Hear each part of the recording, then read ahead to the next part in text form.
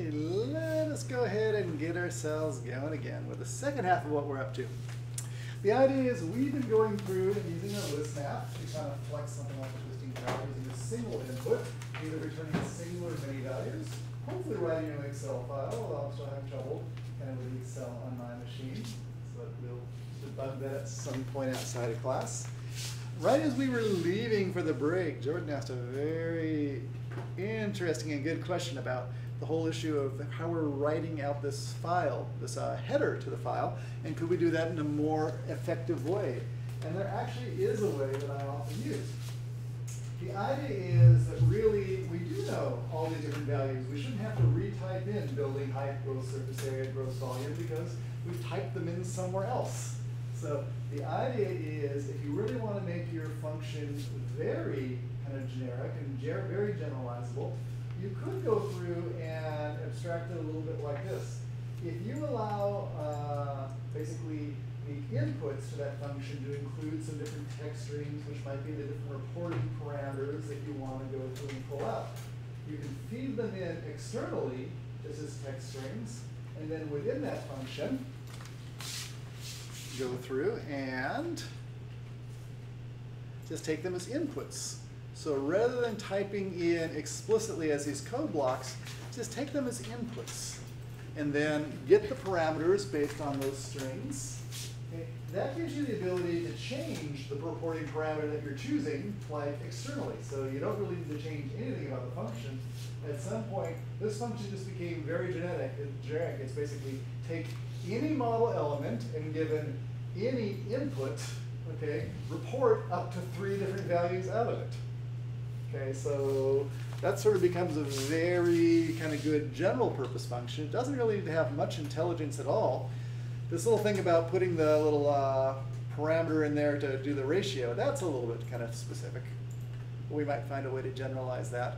But by doing that, over here, you can even say that as opposed to putting those explicitly as a big list as a code block, I can take those individual values, just make a list out of them, and use that as my header row. So it's a lot of ways of going through and doing that. So feel free to try and abstract it as much as you can. As you pull that out, you're really getting sort of a very good general purpose function that's going to let you do a lot of different things. And this is really the basis for really where we're going to keep going like with this. The second example, actually I'm just going to keep on building it on this example. Would anyone like me to save this up to the file server so you can pull this one down? Okay, let me do that so you can have it, because we're doing 2 input values. It's actually just sort of a very small extension to this, but let me go through and let me save this as. I'll put it out here, and we'll basically say this is going to be, it's going to be basically, I'll call it 3A, twisting tower after the break.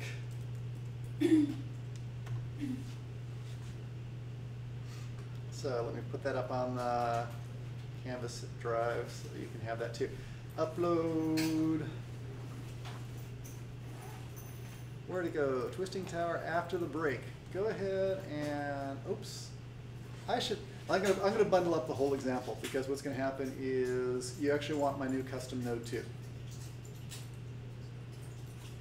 So let me get that one there. Let me compress that for you. Hang on here.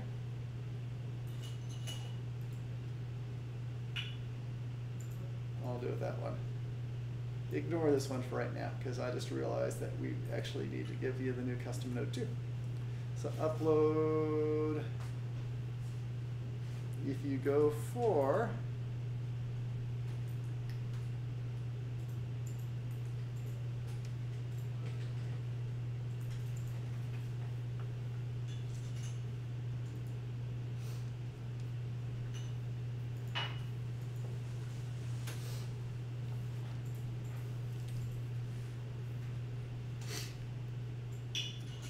come on. Come on. There we go.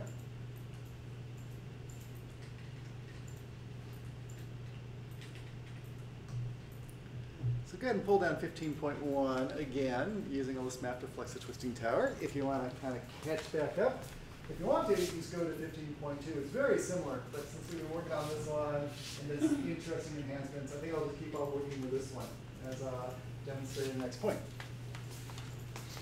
So the idea is, the next thing we would like to test, though, in terms of our ability to flex different things and kind of get different values out is, see if I can find my mind map. The whole notion of basically bringing in pairs of inputs. And we could do this, it's pretty much the same sort of operation, whether it's going to return a single evaluation or many evaluation values or writing to an Excel file, it doesn't really matter. It's all on the front end in terms of how we pass in kind of values to go through and be tested. So let's kind of think about this in terms of what we can do in terms of thinking about pairs. Because as I'm considering my tower over here, changing the height has actually been sort of one thing that's sort of interesting. What if I also start changing the twist of the tower too? So the idea is what I would like to do is go through and say, great, I'm going to have some different variation in the height of the tower, maybe something in the twist of the tower. For the triangular tower over here, we can do a lot of different things. We can sort of change the height, we can change the twist, we can change the top or bottom. Over here, we can do the same thing, the top or bottom, height or width. We can do all these different things in terms of changing things. But let's just try changing the two things first. You'll see if we really start flexing this and try to think about all the different possible configurations, and we really have, like 5 different or 6 different variables here. We can really play a lot of different, with a lot of different combinations to sort of exhaustively think about all the different possibilities of what might potentially be on the site. So we'll just go with 2 right now, but you can imagine as we start going to 3 and 4, this starts to get to be very big as the space goes. So here's the idea. I still have this fabulous little function over here. It says test value. And what I really want to do is now actually start passing in test values. And here's what I have in mind. For my building height, I have this nice kind of combination of going from 100 to 300. Okay, that's kind of doing pretty good there. Let's just kind of put them over here.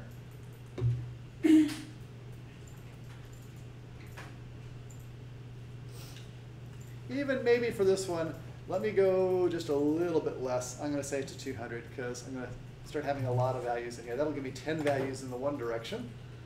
Let's think about the other thing we want to change. If, for example, I wanted to go through and change the twist, okay, then I would go through and give myself a range there too. So if, for example, for my code block, I wanted to change the twist, go from 10 to, like 60, values of 10. I'm just going to go through and put the twist in there.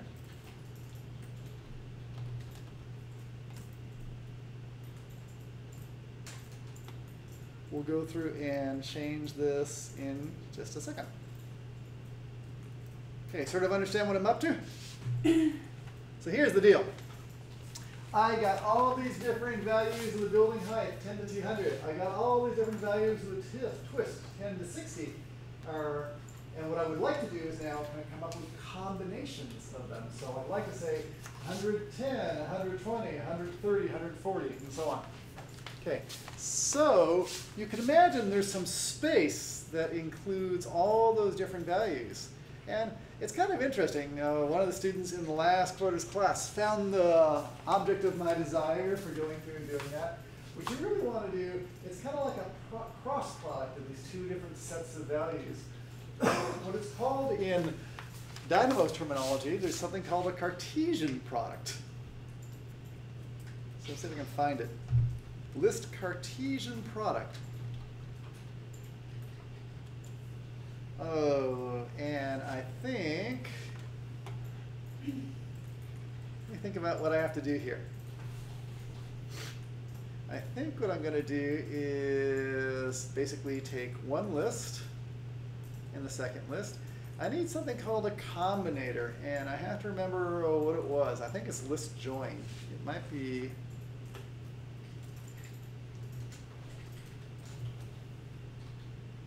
something a little bit different. I am pretty sure we're just joining one list to another list. Might actually just be list create. I think that would actually work for us too. But let's just try this. What I'm trying to basically get out of this is basically like all the different combinations of those two different things. So 110, 120, 130, 110, 10, 120. So just trying to get the combinations of those things. So let me try this. Now, even just because I'm doing a little testing here, I'm not sure exactly what's going on, I'm just going to disconnect the f of x right now, just so I'm kind of really just doing my focused testing on this little area. So let's see what we got going on here.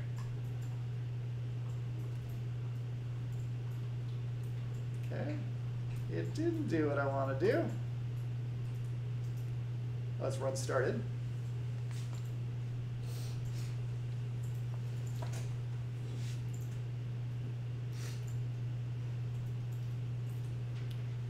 See if I have anything going on over here. I think over here I still have modify face selected, so that was holding it back.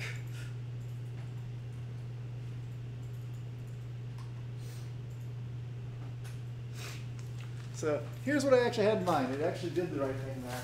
I got a bunch of lists. I have a list which has a bunch of little sub-lists there.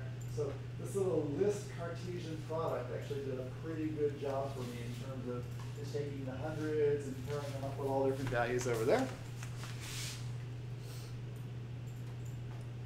And you get down to the 140s and all the pairs.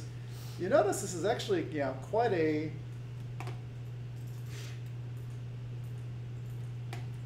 extensive list in here. Now, this is really subdivided so all the hundreds in the first list are combined with all, are in one sublist.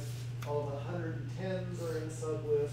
What I want to do is just to make all these pairs perfectly even, you just flatten it by one.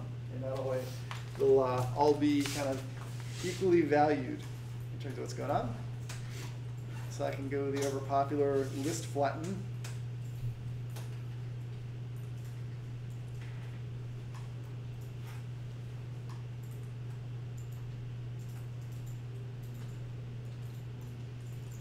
By one.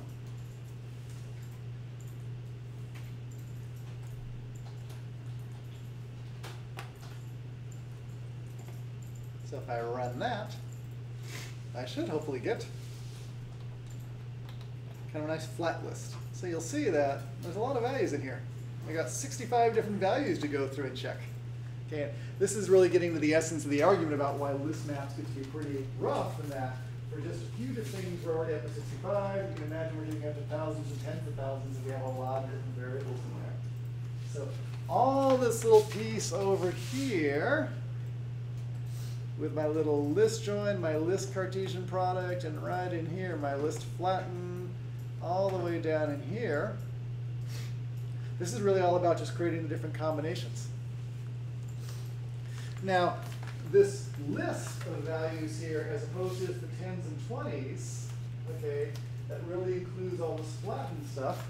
Okay, that's really what I want to feed into the function now. So let me do a little bit of adjustment here. I'm going to take these guys,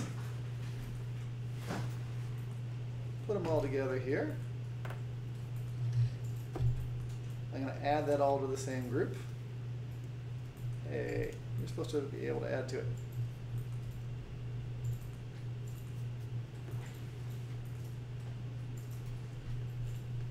Add to group, because that really is set up the list of input, I'll call it pairs.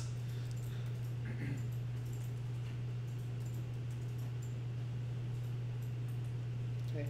And what we're ultimately going to do is send that in as the list of pairs. So actually we're not doing too awfully bad. Let's just kind of pause there for a second. Does anyone want me to save this up? Or is that, are you pretty good in terms of kind of really what I have is now?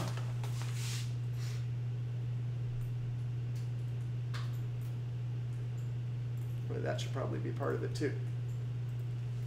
Okay, so again, I'm combining them using a join operation, then flattening it.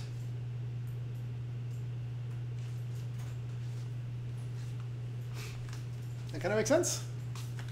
Or do we need to save that out for anyone to like, save it up? Okay. No harm in saving it out. Okay, so let me go through, and you have the other function there.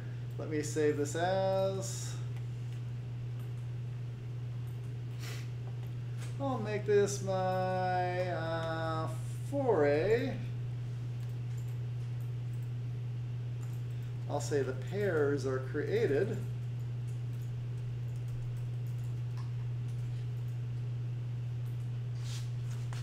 Come back over to the nearby Canvas site and send them up there.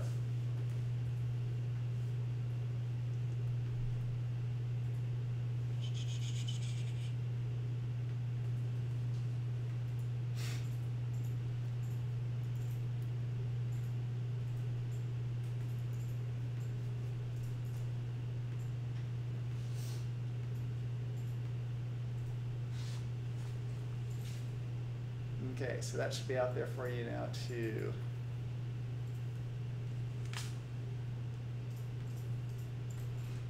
So here's what we want to do.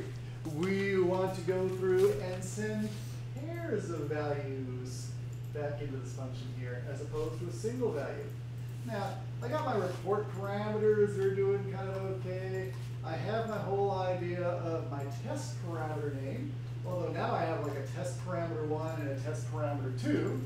So I want to sort of put that as another input, and then test value is going to become test values. So I'm going to do two different things to my function right now. I'm going to change it so as opposed to reading a single value, it's going to get a pair of values and operate on that. And then beyond that, just for test parameter name, I'm going to feed in two different values there as opposed to a single one, so they can both be evaluated or inputted.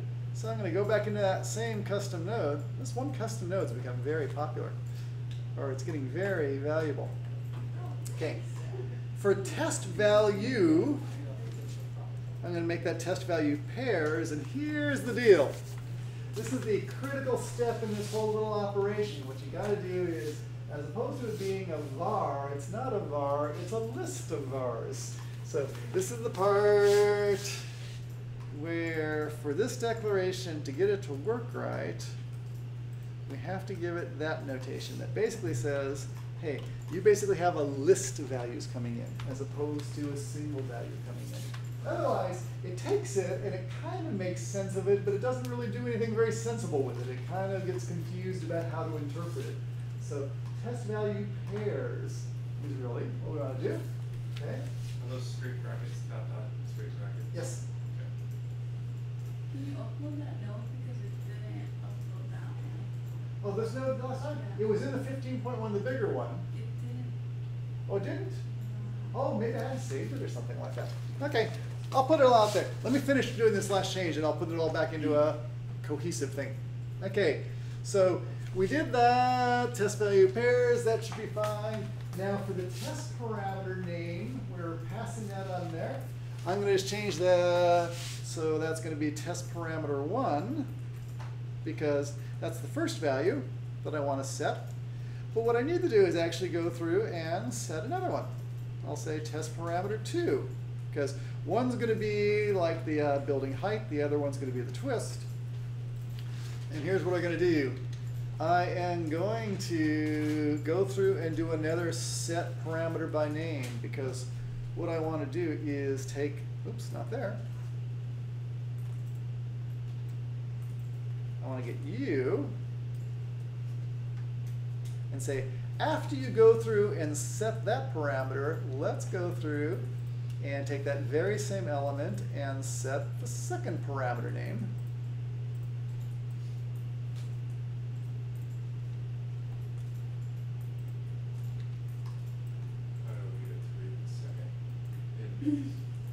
A very good question. So the question on the floor is, I've got these test pairs right over there, but here's what I want to do. I want to take the first value in that list and send it over as the parameter to set over here. I want to take the second one and set it over there. Okay, so this is one of those ones where you can do it a couple different ways. Let me pop those down right over here. if I want to take a list and break it into subsets, okay, I can either say list and say get item at index 0 and get item at index 1, and then kind of feed those values. So I can take that and say list get item at index. So one way is like this. I can say get item at index, take that list, and say, great, at index 0, you are the first value. And then do a second one and say at index 1, you're the second value. But for people who like code blocks, let me kind of show you another way to do that, because it's actually a way that I think is a little bit easier in the long run. You can say input pair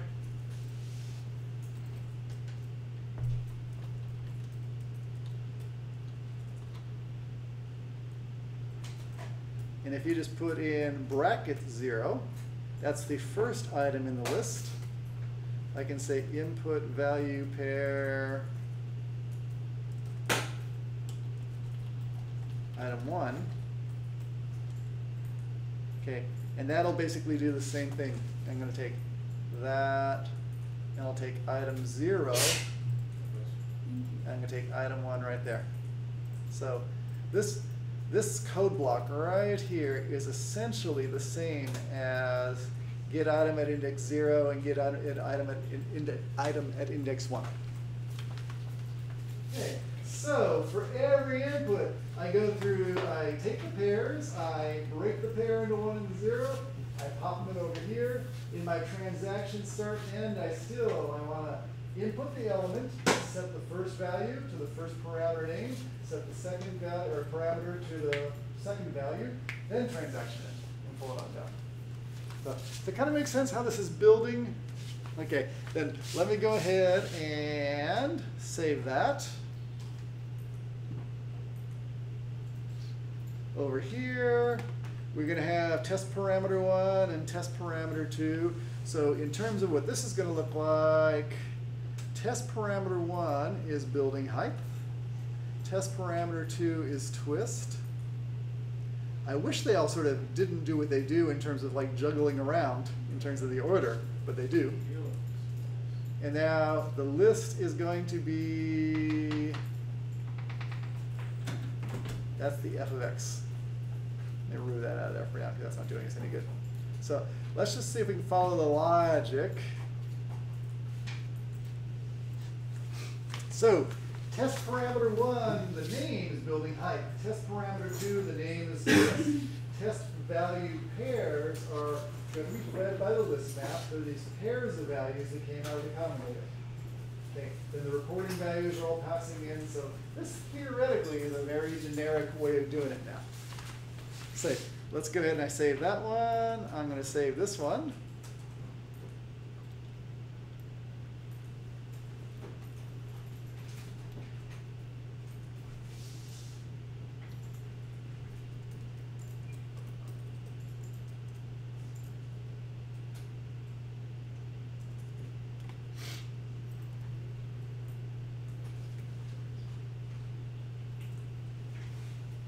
Okay, great. And with that,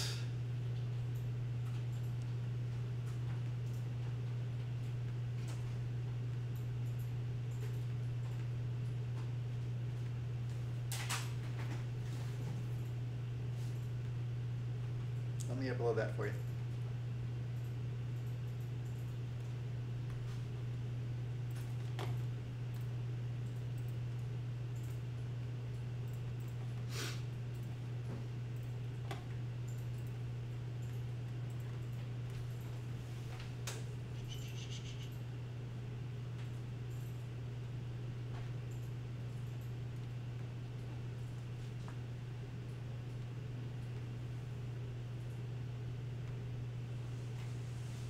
Okay, so that should be replacing the other one.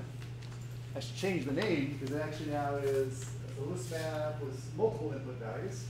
So now we have probably the most generic case. We have multiple input values and multiple output values. And besides the fact that we're using a list map, which is a little less than efficient to go through and do this because it's going to evaluate all 100 and some odd cases or 60 some odd cases, you know, it's actually going to be a very effective way of doing that. So let's go ahead and I'll do that.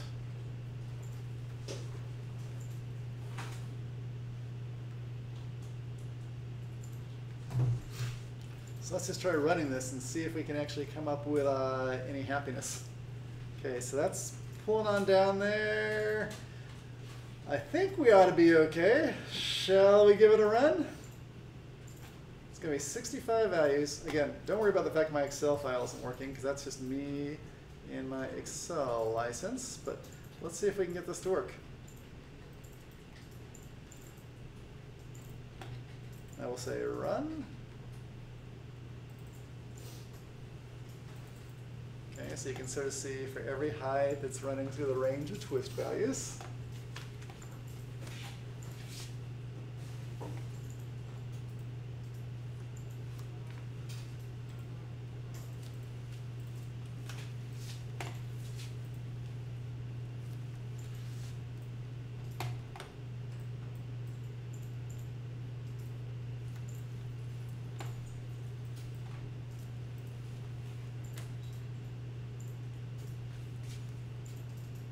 Hopefully generating a lot of data so that we don't need to. Oh, what's going on over here? Oops. Let's guess I'm a little messed up over here because what's happening is the values are all reading properly. That's okay.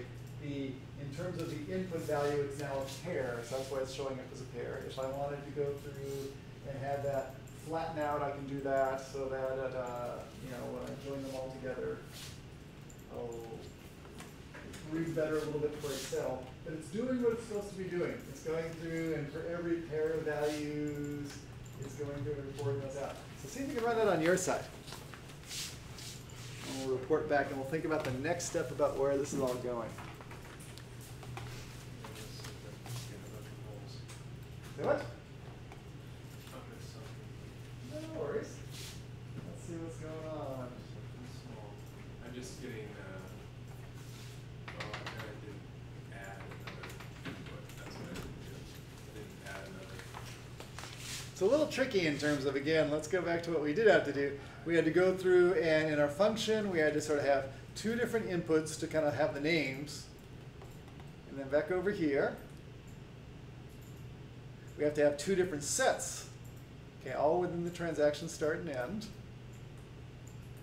Let me get rid of that just because it's not doing us any good. So I'm basically getting the values, I'm unpacking the values. That's the way I would describe what's happening right there. Then I'm setting the function. That's what's happening in the pink over here. So I think of that as being all together. That's just kind of unpacking the values. And then down here, I'm just doing all my reporting. So that part stayed the same. Oh, my new, can you go to the edit, the custom node? Sure.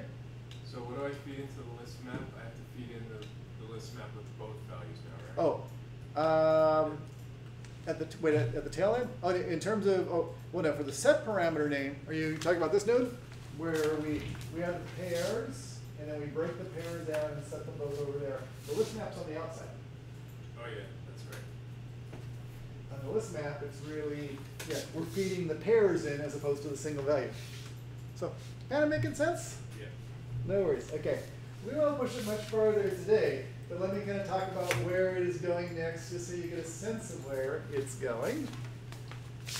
What's going to happen here, you will notice as we go marching along over here, in our little baby example over here, it's not doing too awfully bad, but it's really returning a lot of data values.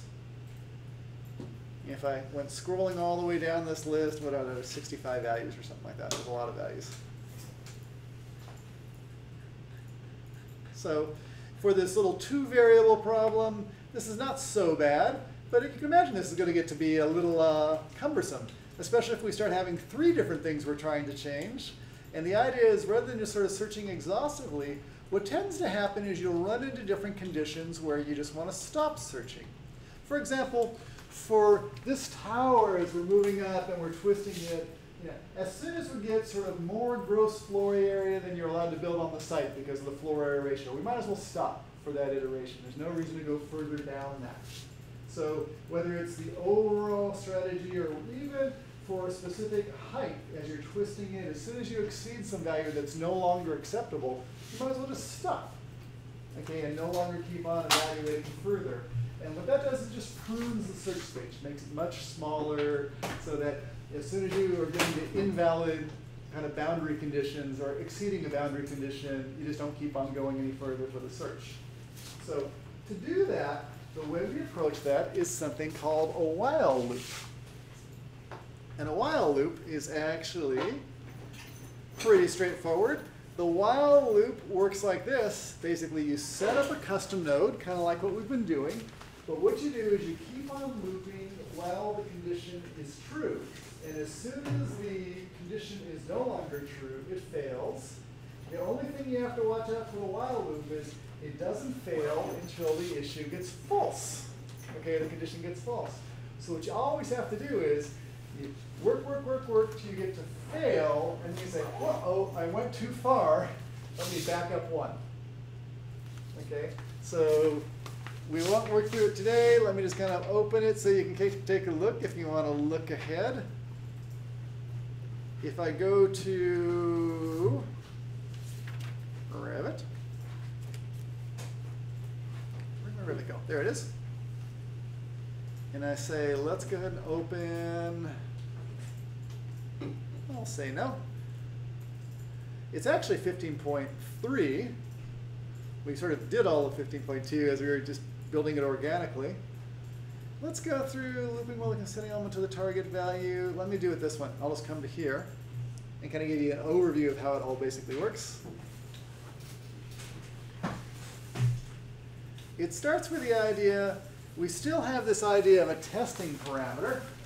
We have something like the height, we're going to have a test value for the height, and we're going to increment the height like a number of different kind of values. But rather than doing it as a code block, here I'm going to start with 10 and kind of keep on going up by 2 on the height. What I'm going to do is use this little test parameter to keep on checking it. But here's how it basically works. We're at every different instance going to go through and compute what the result is. Okay? But then ultimately, we're going to use this loop while function to go through and say the result of this is the result greater than or less than or equal to some target value. And the target value will be something like this. The target value in this case is just a target for the gross volume. So it's going to go through and report values, but one of the things it's going to check is how are we doing relative to that? And based upon that, whether we are less than or equal or not, we're going to go through another loop or not. And as soon as it fails, what we're going to do is say, hey, okay, we failed. We're going to take the failing test value, basically back off one test value because we always went one further. We just exceeded the boundary, and then set the result, okay, using whatever that test value was. So this is kind of what we were talking about right before we started class today, that it's actually the same function. He says, here we're actually plugging it with a value as opposed to using a map or a loop or something to it. And then here we're using it to actually sort of pass it to the final value, which is the result that we want. Super. So we'll go ahead and play with this next time, as well as talking about what we're going to do for our final assignment. Okay, so come on back on Thursday, and the fun will continue.